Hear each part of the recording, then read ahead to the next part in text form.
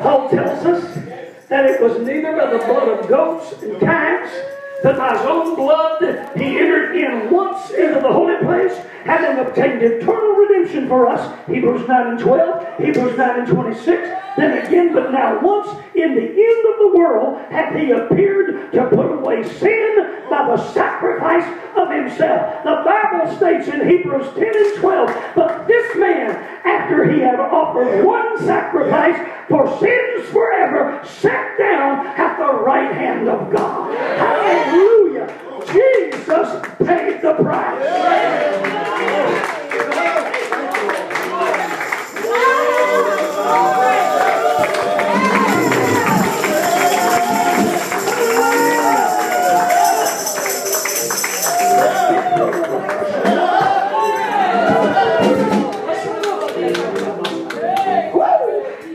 The death of Jesus Christ, the shedding of his blood, set into motion a continuous cleansing for those who trust in him.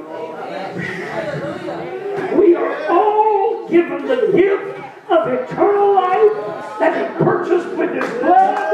Thank God we are washed in the blood once and forever, and that settles it. The Bible speaks of the blood of the everlasting covenant. Hebrews 13:20.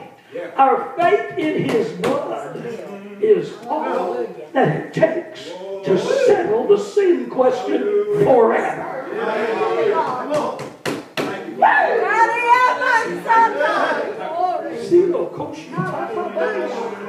You don't have to renew your salvation every revival. You don't have to renew your salvation on a 6-month period. You don't have to go and take out a new license for your salvation every time you turn around. Hallelujah. If you have believed in your heart that Christ died for your sins and rose from the grave on the 3rd day, now sits at the right hand of the Father, making intercession for all mankind. If you believe that and confessed it, hallelujah, and got up and turned away from your sins with godly sorrow, you are saved, and there's nothing the devil can do about it.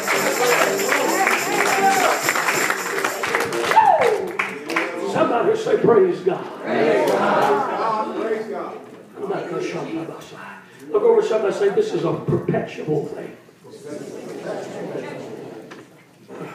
That means the last man. It keeps renewing. Now I know y'all are holiness people. And I know once y'all got saved and sanctified, you never did nothing you shouldn't have done.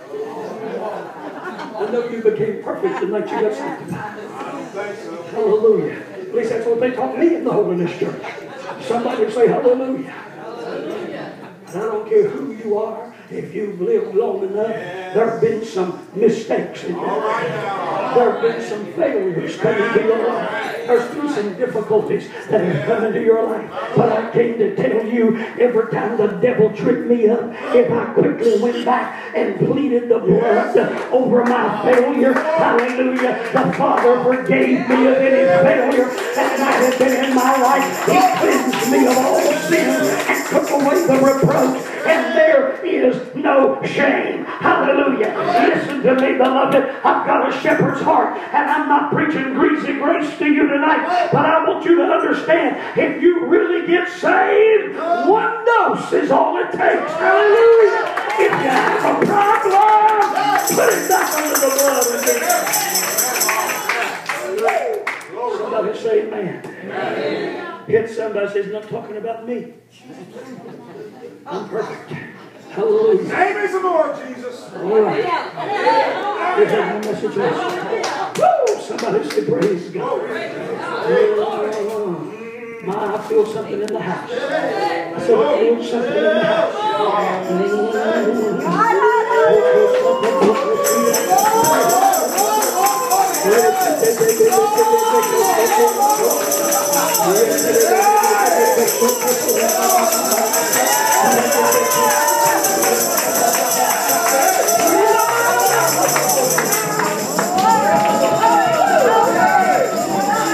Hallelujah!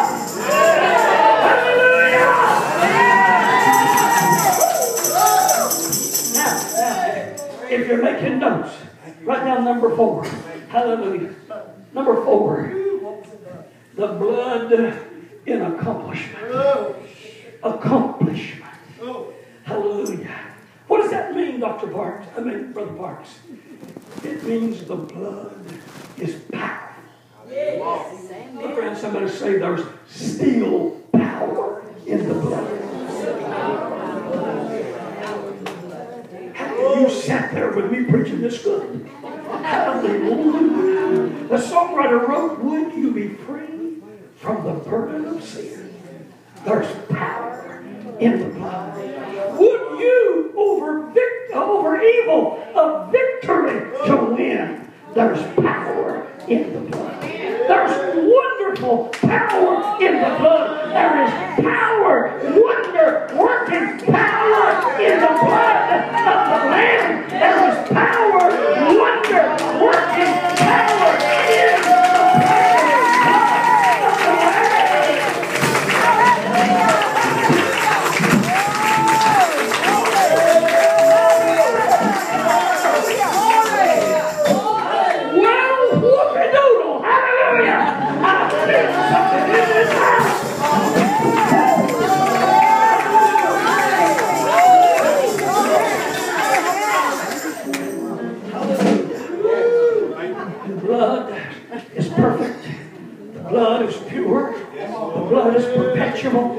and the blood is powerful.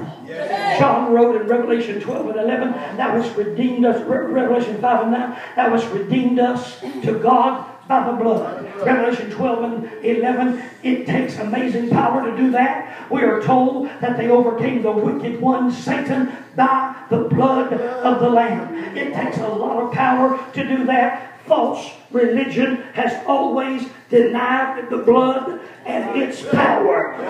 Mary Baker Eddy of the Christian Science movement, and that's a big movement, wrote the material blood of Jesus is no more efficacious to cleanse from sin when it was shed upon the cursed tree than when it was flowing through his veins. I want to tell you, Miss Mary Baker Eddy was wrong. Hallelujah.